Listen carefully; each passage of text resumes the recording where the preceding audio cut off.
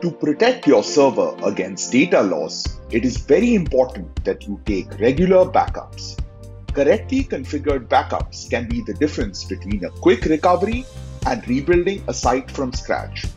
In today's video, let's see how you can enable or disable the backup service for your VPS or dedicated server from your WHM panel. Let us begin with disabling the legacy backup configuration. Log in to your WHM panel. In the search bar of the WHM panel, search for backup. This will take you to the backup section. In this section, the legacy backup configuration will be enabled by default.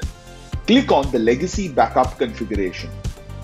Since the legacy backup configuration is being deprecated and being replaced by a newer and better configuration, we will disable this. After you disable it, click on Save.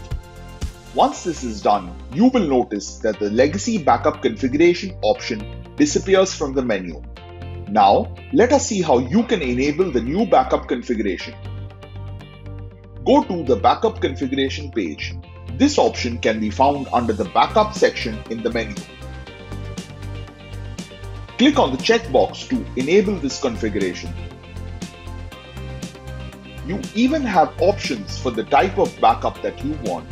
If you need more information, just click on the documentation icon next to backup configuration. This will take you to the cPanel documentation on backup configuration. For now, let us continue. For this video, we will continue with the default backup type compressed. Next, you can activate the option check the available disk space. If enabled, this will only run the backup if there is enough disk space available. Post that under scheduling, you can schedule when the backups will be taken. Daily backup. You can choose which days you want to take the backup.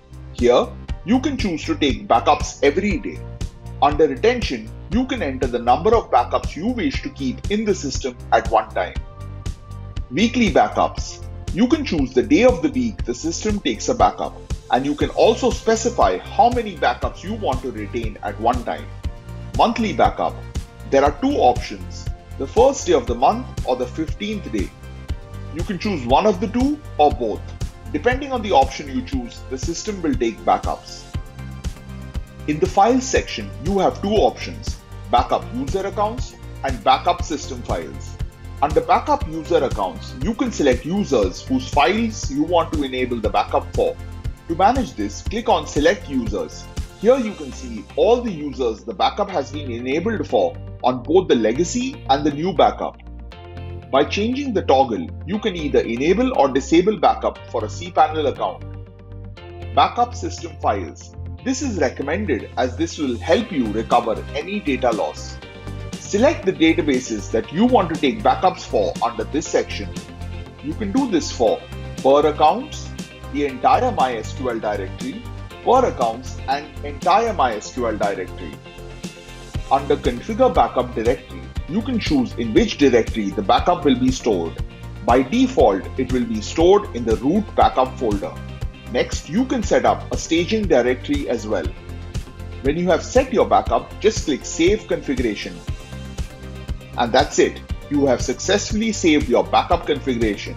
If you want to know how to restore or delete backups, please refer to our previous video, whose link we have mentioned in the description. We hope that this will help you understand how to enable backups for your VPS or dedicated server from your WHM panel. If you have any more queries, please contact our support team.